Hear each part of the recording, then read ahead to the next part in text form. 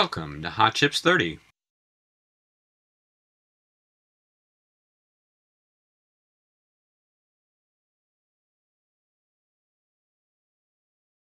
Session 8, Machine Learning 2.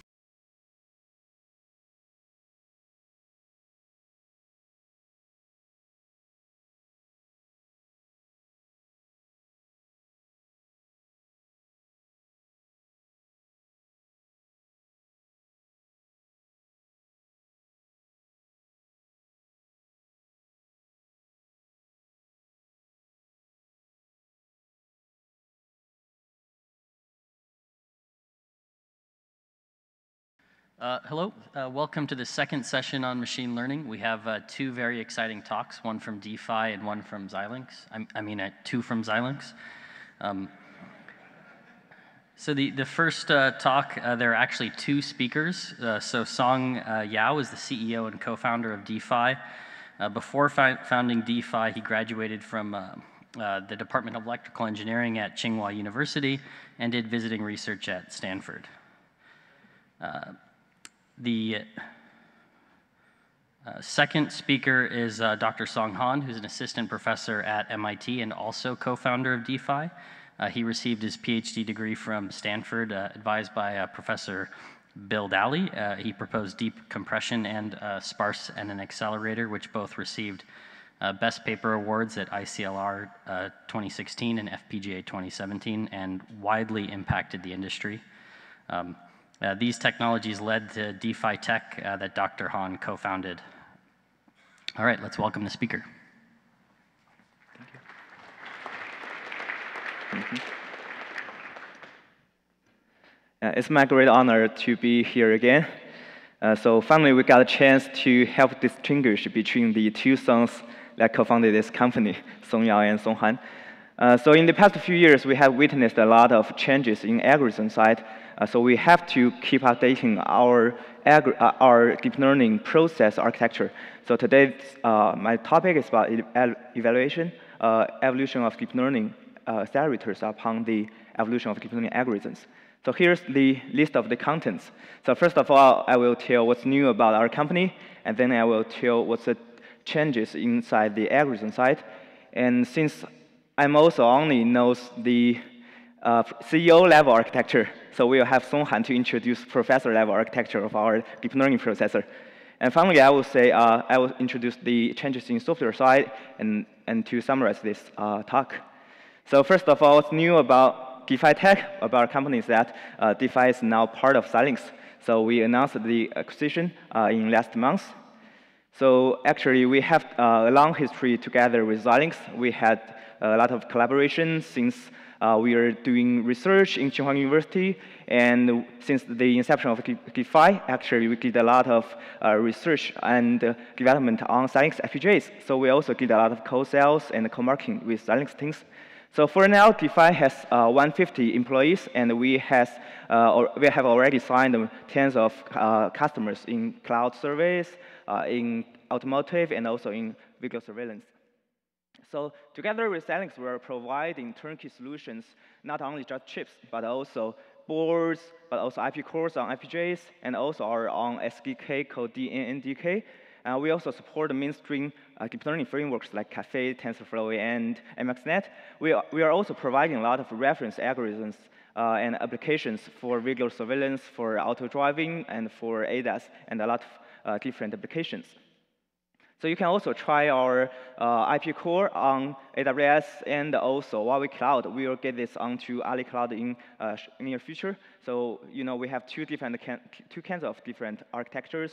One is called Aristotle from CNN, and another is called Gcard for RNN and DNN. So the ones on the AWS and the Huawei Cloud is about the LSTM part. It's about speech recognition. So let's go to the second part, the evolution of algorithms.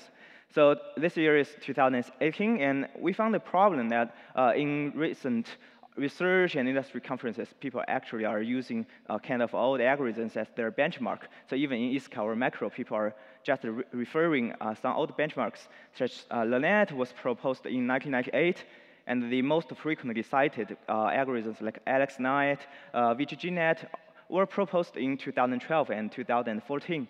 And even for GoogleNet and ResNet, which are kind of complex compared with VGGNet and AlexNet, they were proposed in 2014 and 2015. And in the past 3 years, actually, we have seen that a lot of changes and a lot of evolutions in the algorithm side.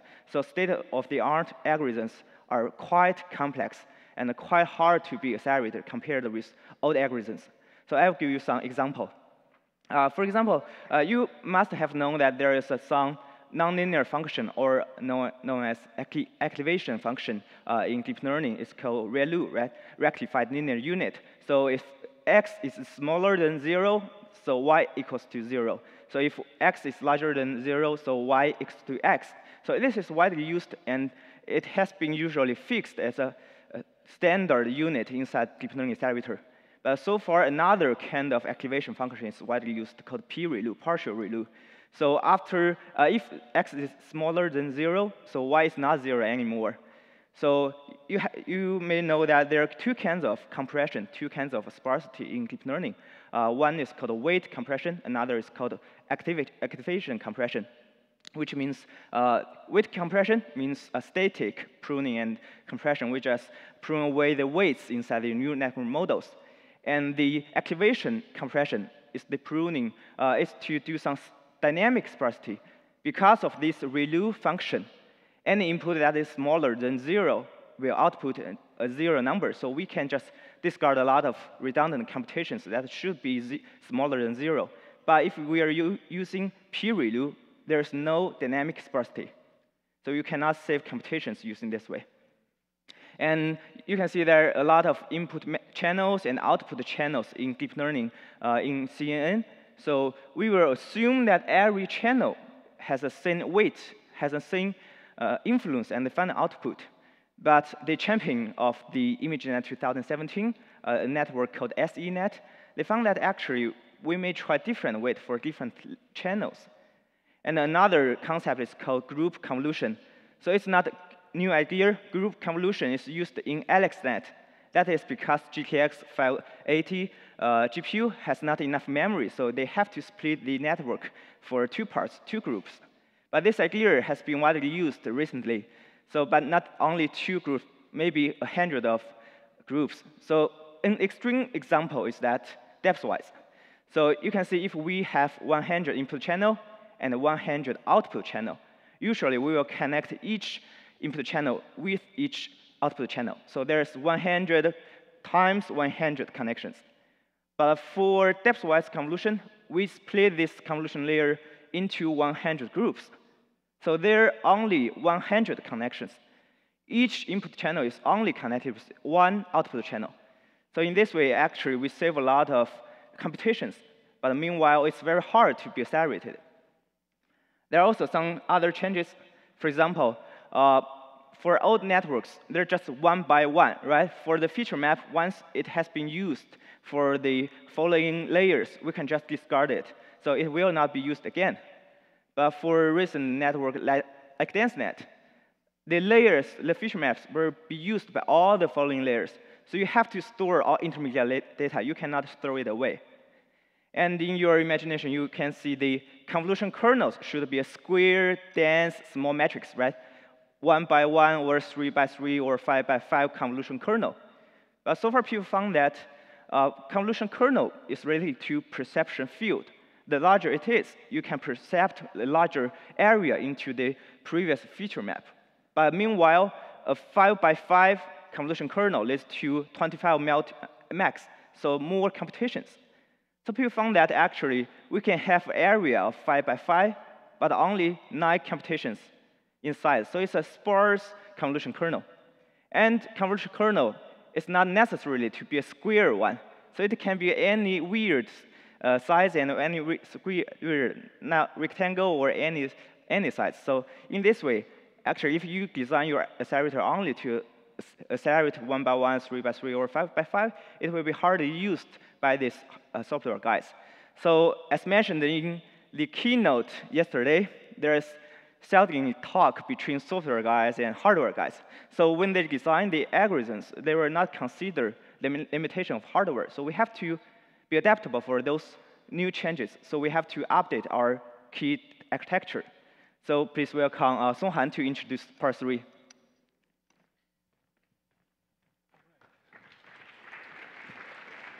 Thanks, Songyao, for introducing the first part of this presentation.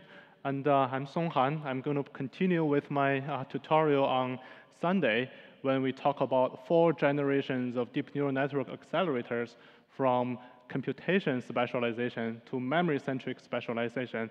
And then we look into the algorithm, how do we change the algorithm to begin with, and then talk about pruning, quantization, and compression before acceleration. And finally, can we design efficient neural network architecture to start with, and then co-design the neural network architectures adapting to the new neural network architectures. So in this session, I will talk about how the evolution of DeePhi's DPU with the evolution of modern neural networks. OK, so 2 years ago, we were on the same stage presented the first generation of DeePhi DPU. During that time, we were using the Zinc 7020 FPGA, achieving a peak performance of 120 gigaops. But at that time, we were only able to process 3x3 kernels, like VGGNet. And then we begin to build the second version of the DPU, which targets more flexible processor. So we are a processor for a neural network. It's not a fully specialized architecture. It works for a domain of applications within deep learning. So it's a domain-specific architecture. So in the second generation, we've switched to a better device, the ZU9, which is 16 nanometer device. And also the peak performance is now 1.3 TOPS per second. But the magic really happens from the second version to the 2.5 version. And I will talk about what is the third version. So from the V2 to V2.5, we doubled the frequency of the DSPs. So the LUT still runs at 333 megahertz, but the DSPs runs at 667 megahertz. And as a result, we can reduce the amount of LUTs and memory for a single core. So for a single core, still the gigaops is 1.3 TOPS, but now we can fit 3 cores on the same piece of ZU9 hardware, and the total peak performance is 4.1 TOPS. So on the left-hand side shows the first version of the DPU that we presented 2 years ago. At that time, we only support 3x3 convolution, and with the stride of 1, but with arbitrary padding size, we also support 2x2 pooling and the ReLU activation function. But neural networks continue to evolve. For example, VGGNet is like 2014, that was 4 years ago. And then came different neural network architectures. In particular, 2 most important things is probably the bypass layer that ResNet introduced. And another operation is probably the batch normalization that was introduced in NIPS 2015. So after that, we continued adapting the DPU architecture to support all these different neural network architectures. So for example, we begin to support the batch normalization. We support them in the compiler to fold them into the convolution. And some customers require us actually to keep that operation. So we support a separate batch normalization into the instruction set architecture. And also we begin to support the bypass layer, for example, the element-wise operations. And also for pooling, now we support more flexible ways of pooling as well. But this is not the end. Now DPU version 2.5 came. So convolution neural networks not only have classification tasks, but we realized in ADAS system, lots of the customers actually require detection and segmentation. And for segmentation, one important operation is deconv operation, where you do a conv, deconv, and then so that you can do pixel-to-pixel transformation. And another cool, important stuff to support is the dilated convolution.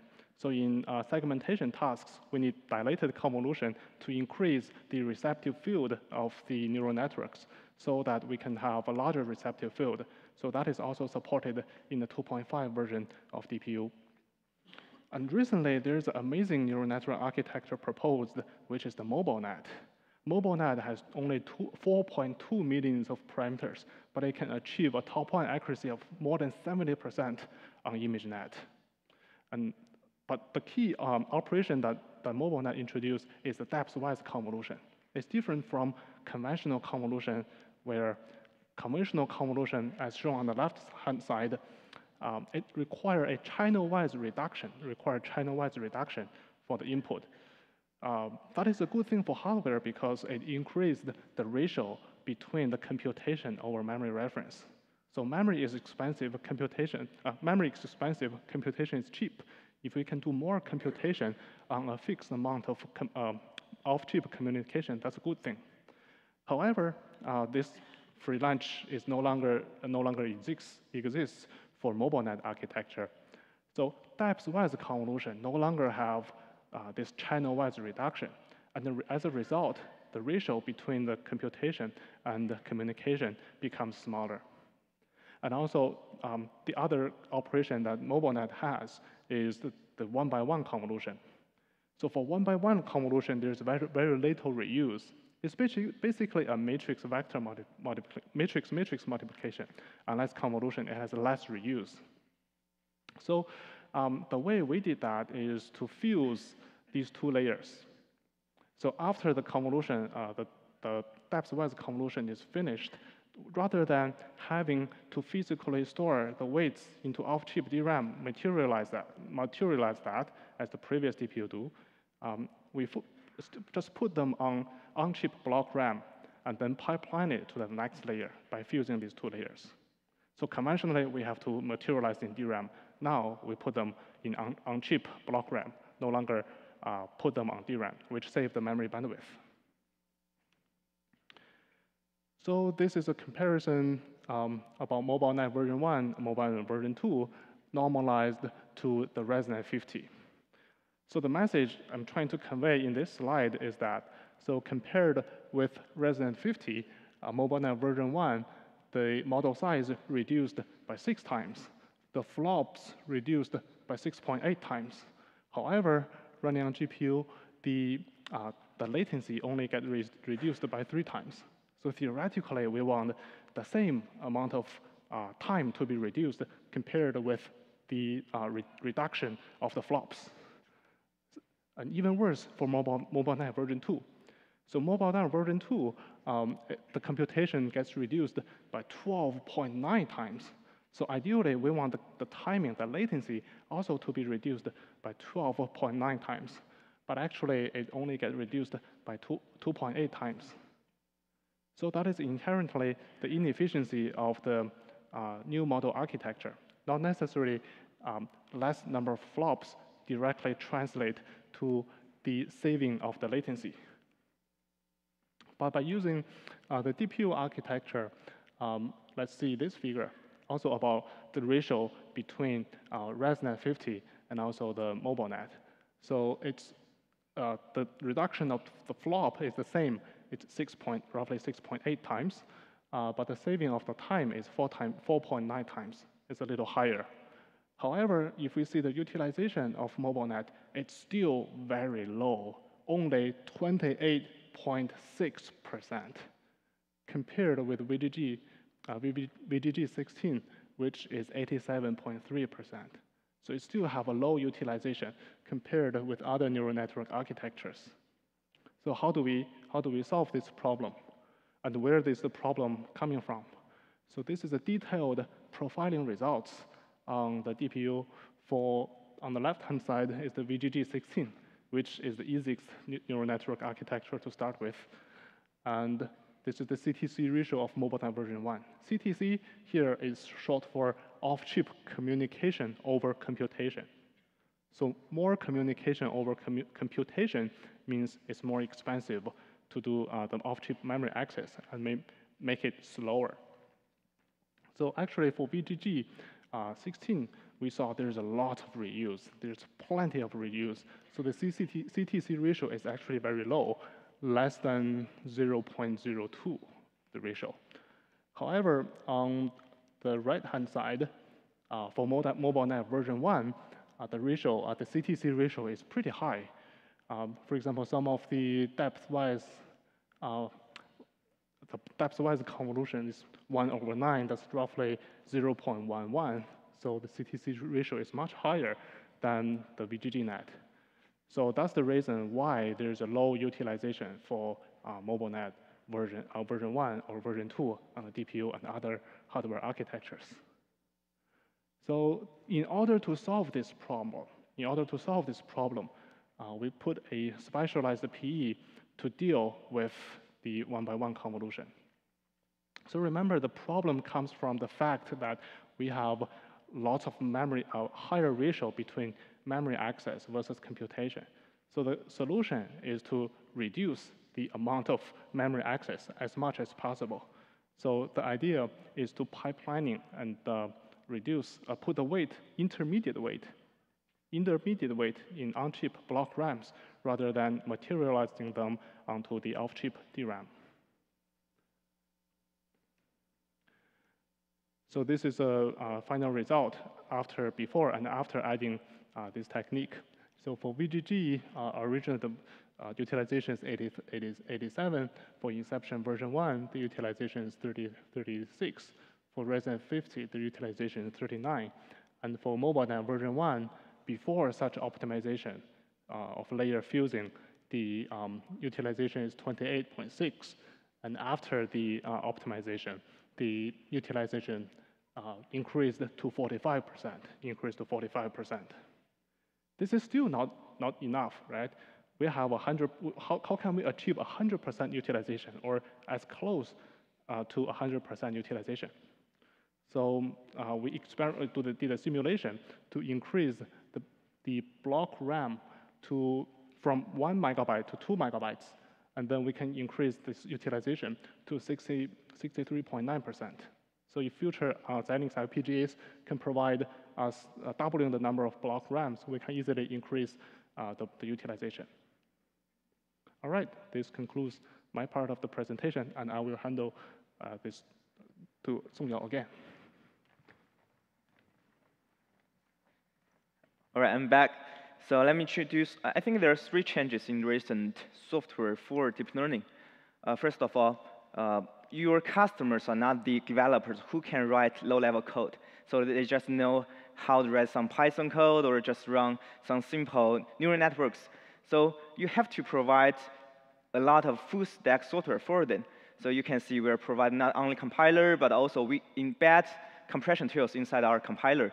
And we have preset a lot of settings and parameters. So our users can just choose the user scenario, and our tool will help them to compress their networks.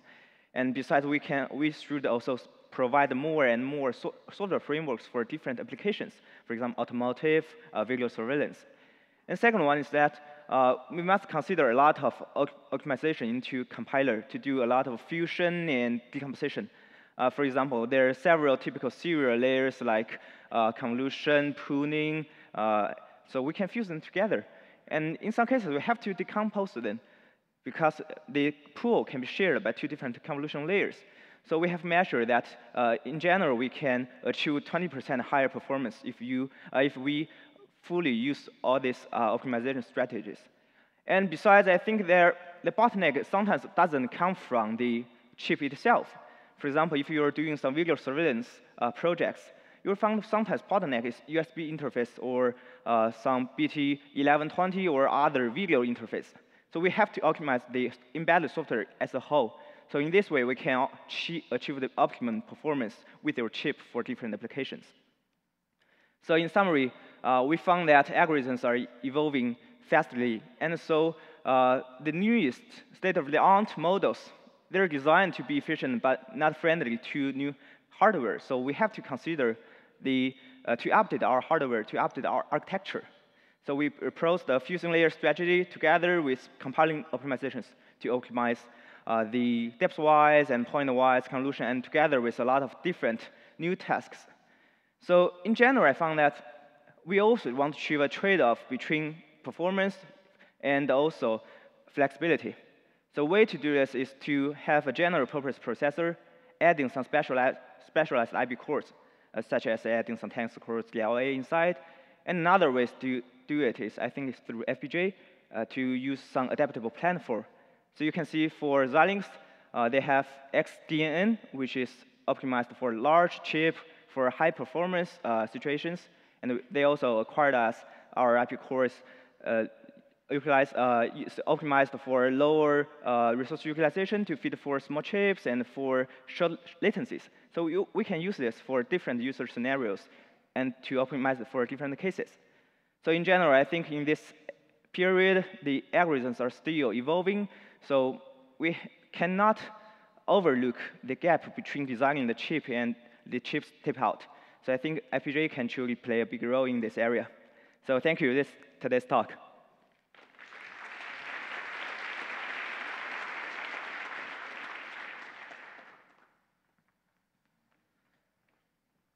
All right, questions?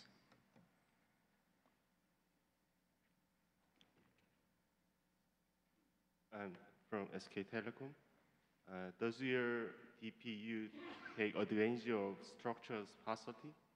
If so, which kind of sparsity do you use? OK, so actually, we have two kinds of IP cores. One is called Aristotle for CNN. And for this one, for recent V2.5, we only make use of course level sparsity, kernel level sparsity. And for another IP core called Descartes for RNN and DNN, we make full use of pixel level sparsity. CNN use kernel level sparsity. Pardon? Kernel in CNN, you use yeah, because you found that for CNN, the matrix size is much smaller, right? 1 by 1, 3 by 3, or 5 by 5. But for RNN LSKM, the matrix size can be 1K by 2K. So we use different strategies.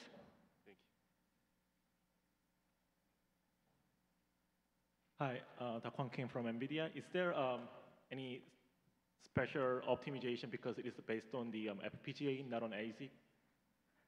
Yeah, so actually in the architecture part, let's go to DPU V2.5. You can see there is a SVP designed for special utilization, for example, depth-wise. So during the compilation part, we will analyze how many depth-wise and point-wise layers inside. So we will allocate different resources for different PEs. So maybe 1 SPE and 16 traditional PE, or 2 SPE and 15 traditional PE. What about the bit precision for all of the benchmarks? Pardon? Bit precision for all of the benchmarks? Oh, the precision, yeah. I promised to talk about version 3. So we are going to support the flexible number of bits, as we hinted in the Sunday's tutorial, to use AutoML to search the optimal number of bits per layer. As it turned out, not all of the layers require 8-bit. Some of them you can get by with 4 bits, or maybe even 2 bits. So by reusing the DSPs, we can achieve a flexible number of bits in the hardware side. And by using AutoML, we can support that from the tool chain or the algorithm side. And another part of the version 3, as I promised to talk about, is support large batch inference on the cloud. Yeah. OK, thank you. Stephen Huang from Amazon. I have a question about the parallelize. Actually, you mentioned about a lot, but recently, actually, parallelize is no longer actually in the slides. So what do you think parallelize, those kind of compression scheme, will it work in your future actual generation? Thank you. Could you elaborate your question? Parallelize method, like you actually find a neighborhood and then use a number to present those approximate numbers. So the parallelize actually is in your paper, right? Parallelize. Prioritize. Parallelize. Like parallelize. Yeah, lookup table. Clustering. Oh yeah. Yeah, I talk about the coarse-grained pruning and the structured sparsity. That must be able to answer a question to have coarse-grained sparsity and structured pruning, so that you can have like SIMD units to process a chunk of non-zeros. I mean the LUT, those kind of scheme, right? I think you mean the lookup table. We're not using it into our real product. Oh, OK, that's your point. Okay. So you talk about clustering, right? Yeah, I think so. Oh yeah, so we don't have that implementation here. We use linear quantization, 8-bit linear quantization. Okay. Yeah. Okay, thanks. Let's thank the speakers again. Yeah, thank you.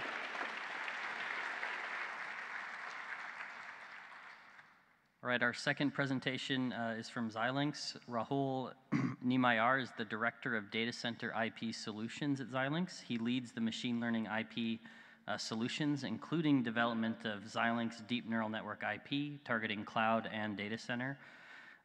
Rahul has 21 years of experience in the semiconductor industry. He has a bachelor's from IIT Kharagpur and has an MBA from Kellogg.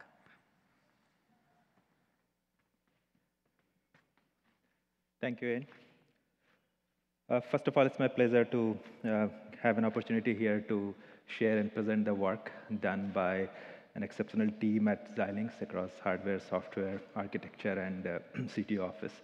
So thank you to everyone, the folks who are listed here and some who are not. So what I'm going to talk about today is Xilinx Inference Engine, which is a combination of the DNN processor, which has been optimized to run on Xilinx FPGA, and the software tools, compiler and runtime, which comes associated with it. And what it allows you to do is take a trained network model, run it through our compiler and runtime, and then deploy it on Xilinx DNN processor mapped to Xilinx FPGAs. And what do you get out of it? You get low latency and high throughput at batch equal to 1. So you don't need to batch to get throughput and compromise on latency. We get 60 to 80% efficiency across networks, across different kind of networks, let's say ResNet, GoogleNet B1, and Inception B3, and so on. Once again, at batch equal to 1. And most importantly, you can do that without knowing anything about FPGAs. You don't need to know how to program FPGA. You don't need to know how to write RTL. You can be in your Python world and still deploy this for your inference. Before I get into the DNN processor, a couple of items on all the work which I'll present here, all the matrix and everything has been implemented on Vertex UltraScale 9P, VU9P device. It's a 16 nanometer FinFET device from Xilinx, 2.5 million system logic tells, around 7,000 DSPs, and 382 megabits of on-chip SRAM. And I'll go deeper into that, how effectively we utilize this on-chip SRAM to get the efficiency and to get the low latency at batch equal to 1. And the board which was used to do was based on VU9P, VCU 1525, our reference board design. And so, so all the results have been measured on this board. So I want to talk a little bit, what are the different factors which we believe, which basically suit mapping deep learning on FPGA. And I think the number of posters which I saw outside, I don't think I need to even talk about this. But if you look at any of the DNN networks, right, one of the things is there are billions of operations. A lot of operations can be done in parallel. And what it means is that you need a lot of processing elements with high efficient memory next to it so that you can feed them and do all the computations in parallel. The second thing is, if you look at it, right, a lot of the data gets reused. So basically, the weight filters gets reused. The output from one layer becomes input to the next layer. And so what it means is that you want to make sure that you have compute close to memory so that you don't spend time on moving data around, and you can do a lot of things in a pipeline fashion instead of going back to memory every time. And we'll talk more about when I go into the DNN architecture.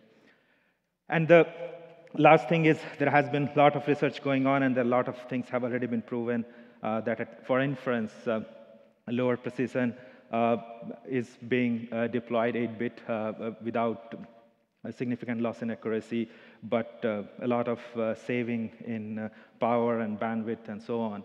And at the same time, there's a lot of research going on to further figure out what is the best, what are the different optimal bit widths which is possible for different applications, and what FPGAs allow you to natively provide any precision, and you can do any compute.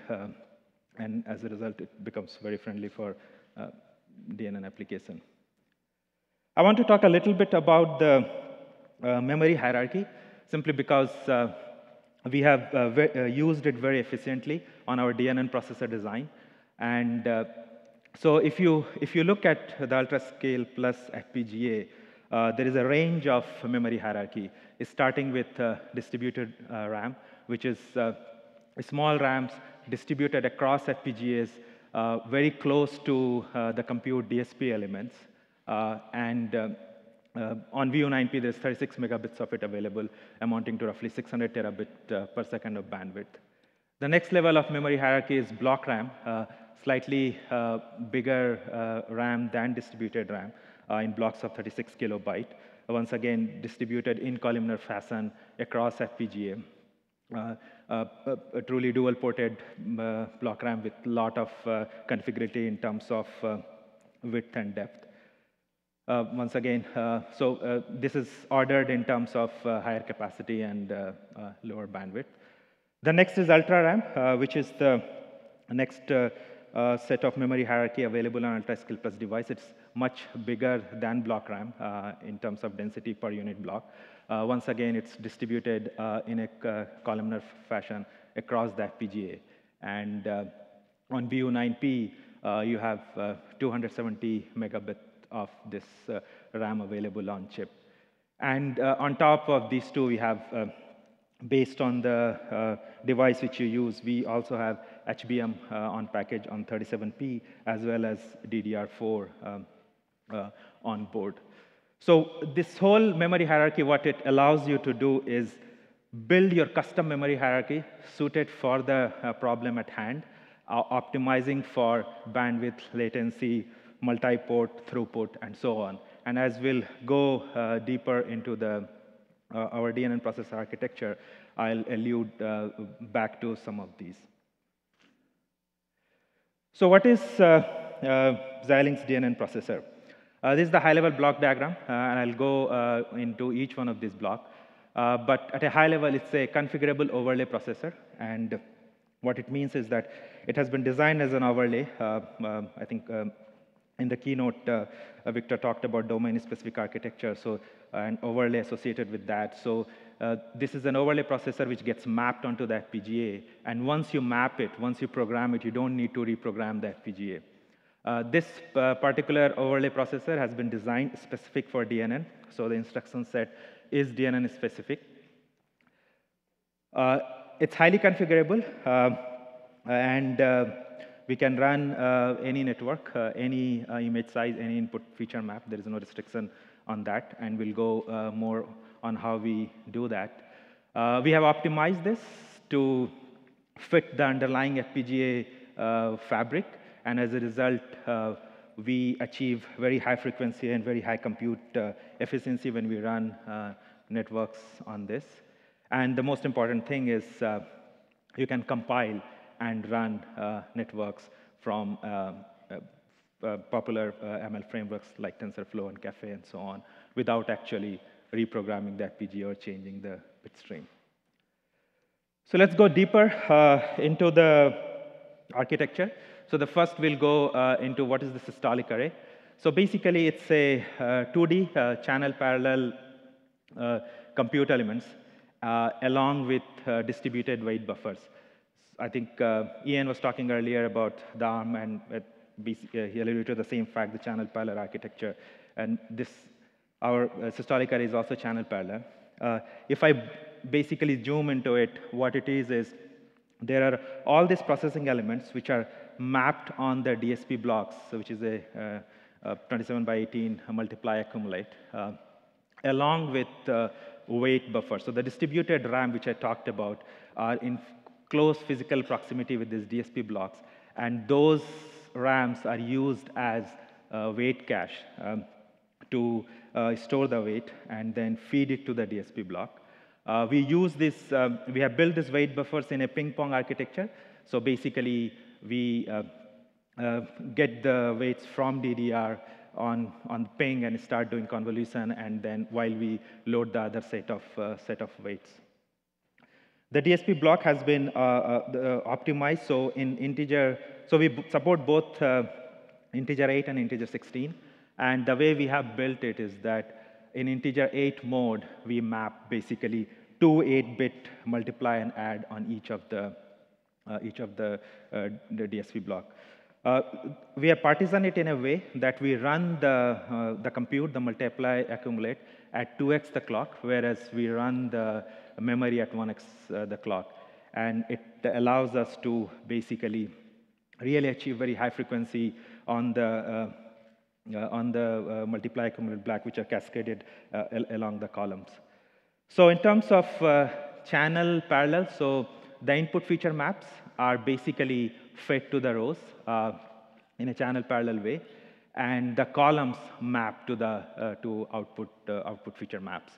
So in 8-bit mode, in every 1x clock, we feed 4 weights to the DSP block, and then DSP block basically in the faster clock domain does to multiply and add. So basically, if you look at this thing, when we did the architecture of it, we wanted to make sure that we optimize it and make sure it fits well on the underlying FPGA fabric. Next, talk about the tensor memory, which sits next to the systolic array. So it basically holds the input feature map and output feature map. So I'll call those activations. So it holds the activation. And once again, it's channel parallel. So each of the row of the systolic array is associated with a row of memory.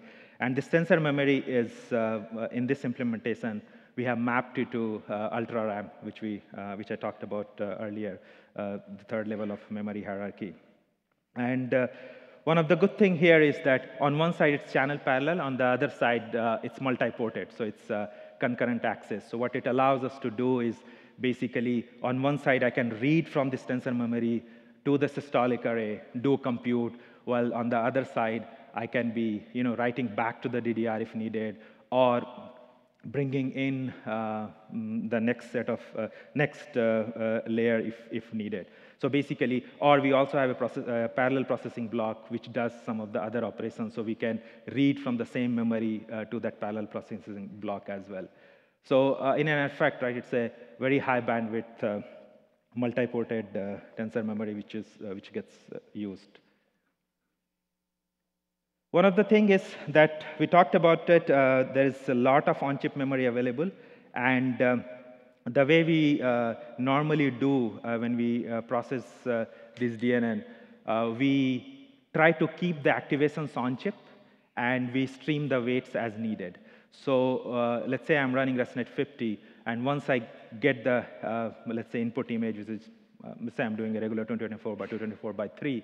So I get that activation, and then I basically process the first layer, write the output back to the tensor memory, and keep each of these input and output layer on chip without going back to the DDR. And that is what allows us to actually achieve really low latency as well as high utilization of this engine. So I'll just briefly talk about the memory utilization. And so I show on the left a typical graph, and you have parallel branches, 1 by 1 convolution, 3 by 3, and then basically 3 by 3 convolution. So what I show here is that, let's say in the tensor memory, the output from the previous layer, which is input to this, was stored, shaded green. We do the first compute, read that data from the memory, write it. Then we read and then do the next 3 by 3 conv. Now we read from that 3 by 3 conv, and do a 3x3 convolution, so the output of that gets written in the red. And basically, the compiler schedules this, and I'll talk about that. And at this point, if you see, the address space where the 3x3 conv reduce output was written is available now to be utilized for the next set of output. So this kind of just shows that we continue to do that. And as a result, now at the end of it, the output of all these 3 different branches, just through memory address generation, gets concatenated and now becomes the input to the next layer. And now the previous layer output, which was the input for this layer, is now available to be reused. So how do we use it?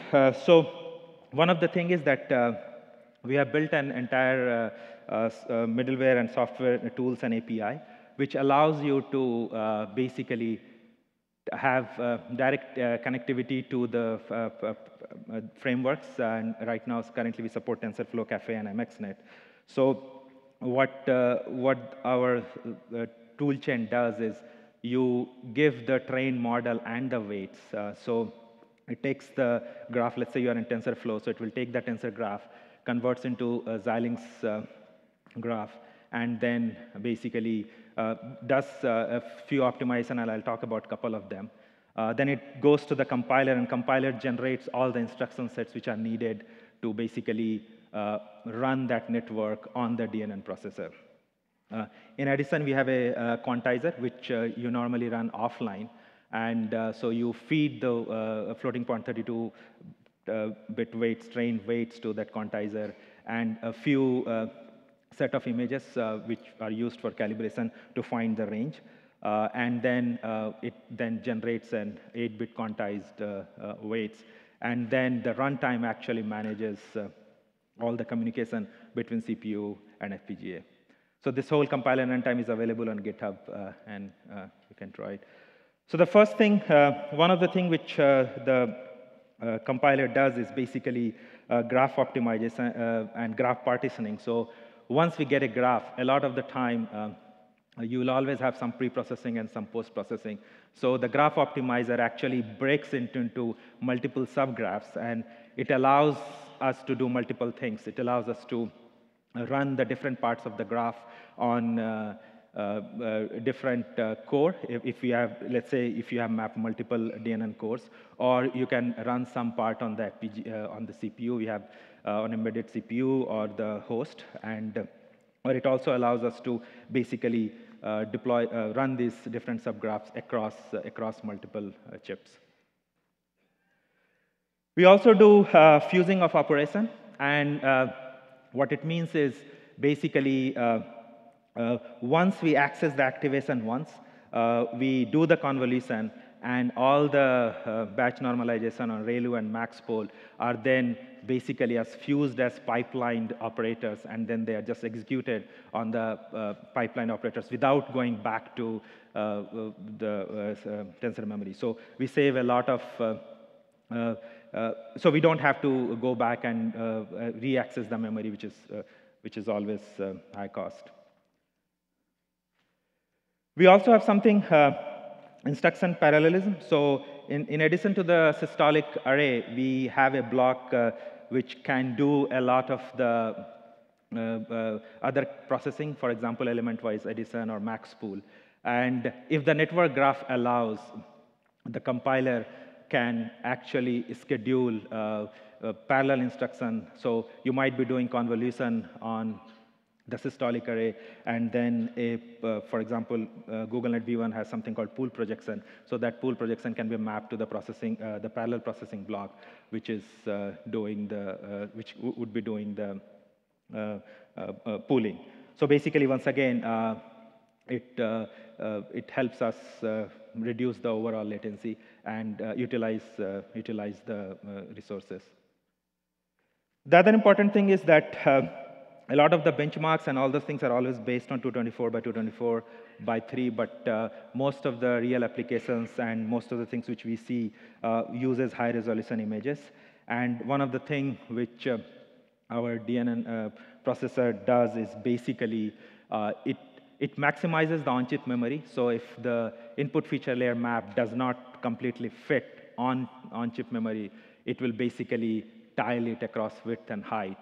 And we have hardware-assisted tiling, and what it means is basically compiler will just have one instruction that, okay, do convolution on this entire input feature map, and then hardware knows that, okay, I can only fit this much, so it will do the tiling. It knows how to schedule these sub-instructions, when to start the download, when to start the upload from DDR, because now it's not fitting on chip, so we are getting the input feature maps from memory.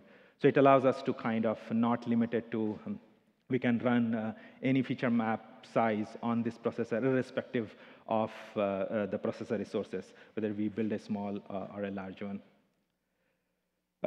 Basically, some of the key functions which the processing engine supports, and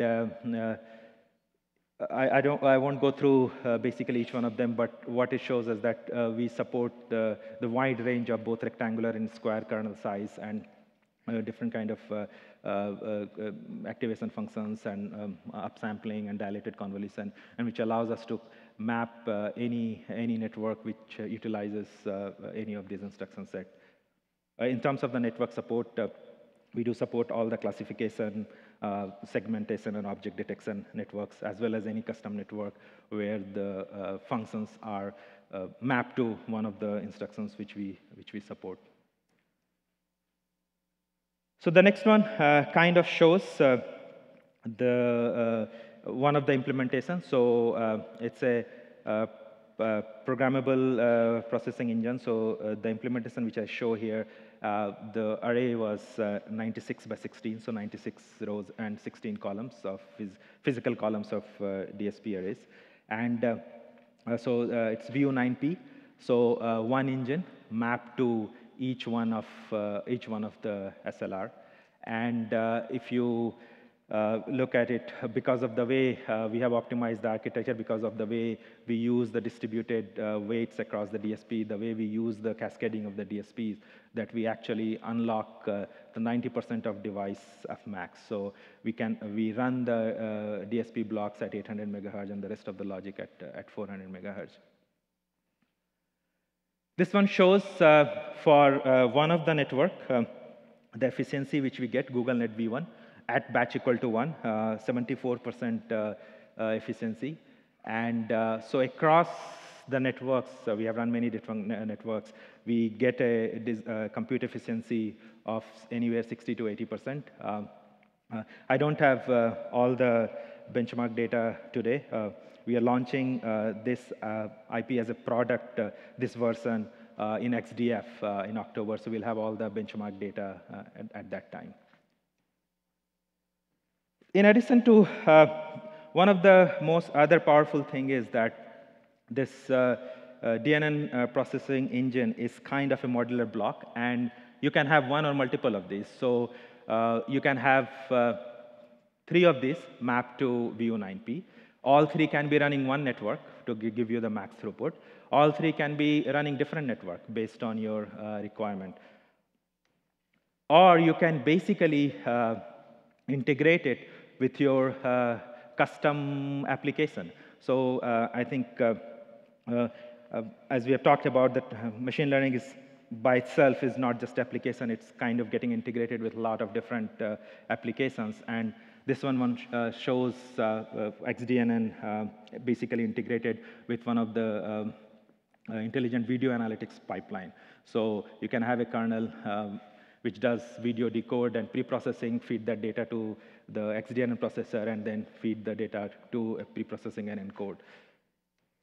So basically, what it allows you to do is integrate it with custom application, whether it's database or genomics pipeline, and accelerate the entire application or as much of it as you can to get much lower end-to-end latency.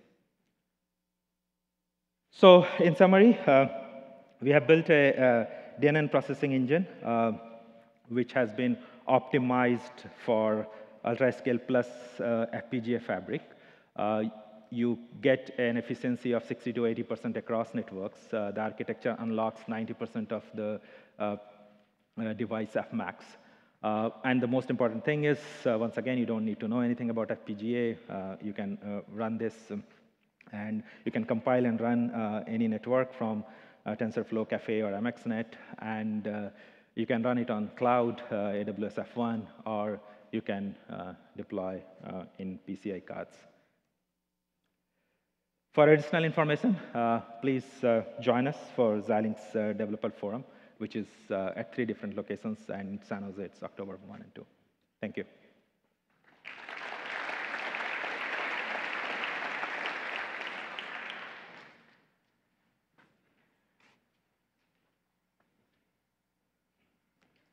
Question here on the left. Hi, this is Kiran. I'm from Western Digital Research. So on the slide 16, you showed that you can get to 90% of the Fmax, and at the same time, you're using 50% of the LUTs. So are you able to add like another application on the top of it? Because you're using almost 80% of the BRAMs. Yes, so I think the example on slide 16 is basically, so the example is 3 XDN kernels on each of the SLR. So this is maximized for the compute element. So yes, you have so the DNN engine, right? It's driven by the DSP element. So if you see, we already utilize 80% of the DSP and 92% of the on-chip URAM. So it's optimized for that. So if you want to do a different, let's say you want to add some other application, so you might map just 2 engines and keep the, instead of mapping the 3rd engine, you map your custom applications there. Got it. So then the other related question is on the next slide, slide 17. So that 74% probably is not a right number, right? Because you're using only the 50% of the FPGA, and because you're getting a max frequency because you have a lot of space in between for the routing. So so the efficiency here is the compute efficiency of the design, so not of the LUTs. So basically, efficiency here is the goodness of the design. So I have this many DSP elements which can run at this frequency, so it gives me n number of ops per second. Now, if I run a network, how many ops I'm getting? So it's 74% is that, not related to the LUT utilization. Yes, I completely understand. The question is that because you have almost 50% free space in FPGA, I'm arguing that you get the 800 megahertz because of the free space in FPGA. So if you start using the entire FPGA, you won't hit the 800 megahertz. Yeah, so basically, right, on if you look at, right, the value prop of FPGA is basically integrating other applications to it as well.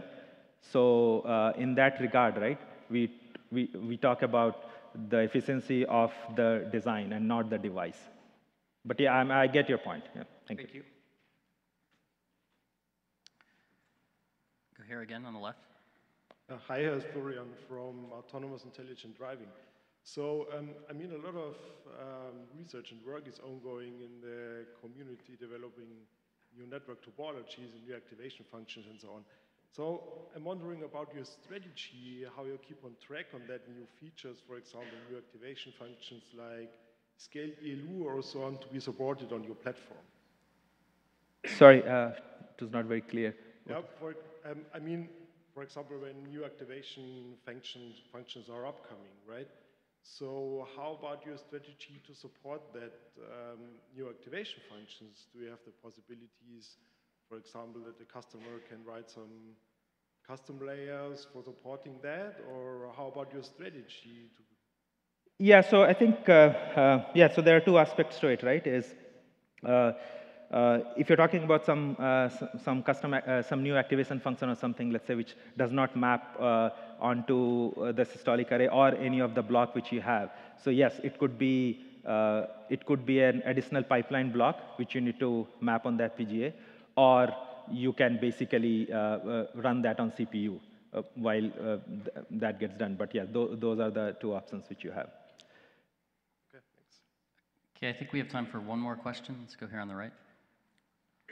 Hi, Kwan from the NVIDIA. The Xilinx today mentioned about 7 nanometer Everest, which is a 20 times better performance compared to 16 nanometer Xilinx product. So is this compared to this one, the 16 nanometer XDNN, or so can I interpret the 7 nanometer peak performance can be about 400 teraops? So, so basically, yeah, so the XDNN, right? This XDNN is mapped to the FPGA fabric on 16 nanometer, and we'll also have XDNN mapped to the Everest device and on the hardware-software programmable engine, which was talked earlier by Huan Ho. So there will be an engine which will map to that fabric. So yes, the performance increases based on that, that if this engine gets mapped there. All right, let's thank the speaker. Okay, thank you.